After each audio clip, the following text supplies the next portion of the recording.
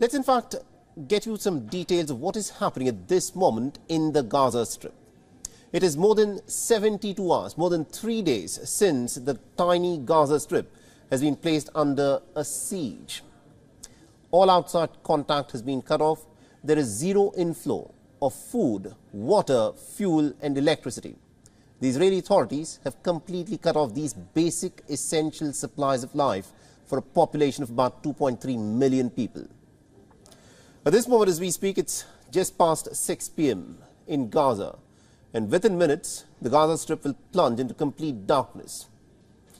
Now, we spoke to a prominent Palestinian human rights activist, Omar Barghouti, who explained as to what the people of Palestine want and why an end of Israeli occupation is going to be a key for peace in the region. For his safety, we've not disclosed his location. Listen in. Violence is only a byproduct of oppression. Someone who's working in the BDS movement like myself, a peaceful movement that calls for ending occupation, ending apartheid, the right of Palestinian refugees to return, I desire to see an end to all violence, whether by the oppressor or by the oppressed. But in order to do that, we've got to see an end to oppression, because violence is a product of oppression.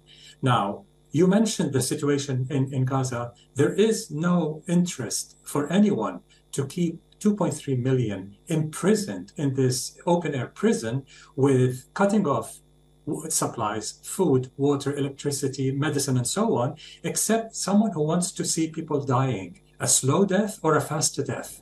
WION is now available in your country. Download the app now and get all the news on the move.